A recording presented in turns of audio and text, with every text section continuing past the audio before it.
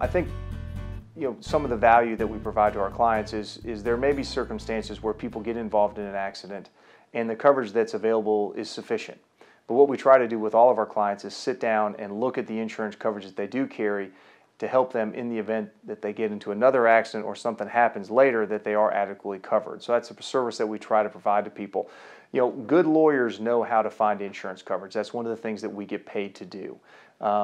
People or lawyers who don't, I don't say specialize, but who don't focus on personal injury work, they don't know where to look for insurance coverage. That's why a lot of the cases that we get are referred from other lawyers who may be criminal lawyers or domestic lawyers or people who have other areas of practice. They just don't know where to look. And so they bring us in to help them work on the case to find the insurance coverage that's available for whatever particular incident we're working on. Well, the reason that we know more about insurance coverage is because we deal with it every day. All of our cases involve some type of insurance on some level. And what most people don't understand is that the insurance that they have may not be providing for them the benefits that they hope that it does.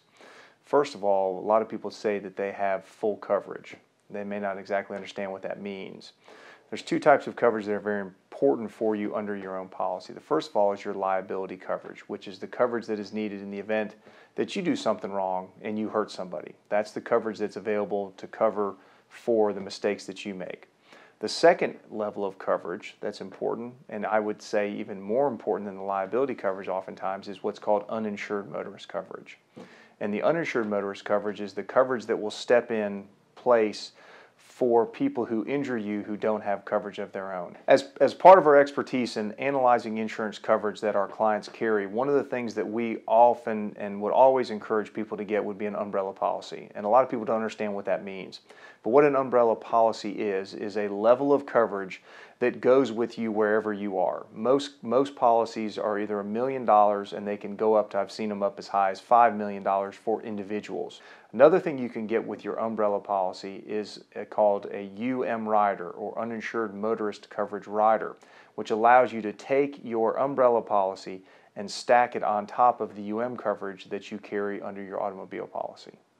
Here's an example of how uninsured motorist coverage and an umbrella policy can tie in together in a case that I've worked on recently. There was a very sad circumstance where a lady was driving home with her child in the back seat. A driver who was not paying attention because they were texting crossed the center line, hit her head on. Fortunately, she had a good automobile policy. She had $250,000 in uninsured motorist coverage, but she also had a $1 million umbrella policy which stacked on top of that. The at-fault driver only had $25,000 in coverage. So if that family hadn't done the right thing and gotten good UM coverage or uninsured motorist coverage and gotten the umbrella that stacked on top, all I could have recovered for that lady and for her child was $25,000 apiece. And her case was worth all of the coverage that was available, more than $1 million, because of the severity of her injuries. And thankfully, we were able to make a good recovery for her that's provided her the care that she needs for the rest of her life. The reason your insurance matters when you get involved in an accident was several reasons. First of all, we already talked about earlier in one of the other videos, is the uninsured motorist coverage. That's something that you have to have in the event that the person that caused the accident doesn't have coverage. You've got coverage. Another thing is there's a thing called medical payments, or med pay is what it's called in the industry, is a portion of your auto policy that will pay for your medical expenses and your out-of-pockets, and also will pay back some of your lost wages for any injuries or treatment that you have related to an automobile accident. A lot of people don't carry med pay on their policy, but I think it's a good thing to carry, because most people would say, why do I need med pay if I already have health insurance? Well, the nice thing about med pay is they pay without question. The claims filing process is very simple. There's no deductibles. There's no 80-20. You simply go to the doctor, present them with the med pay claim information, which we would set up for all of our clients who have med pay, and the bills get paid. A lot of people ask me if they make a claim against the UM portion or the uninsured motorist coverage of their policy, whether or not that's going to cause their premiums to go up. And the answer is no. I have never seen that in my 20 plus years of practice. I've never seen that happen.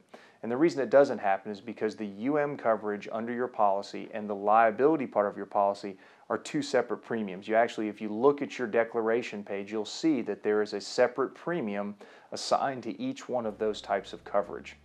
Now, I'm not telling you that your insurance rates won't go up, because they do go up frequently, but it will not be related to you making a claim under your uninsured motorist portion of your policy or under the MedPay portion of your policy if you happen to carry that.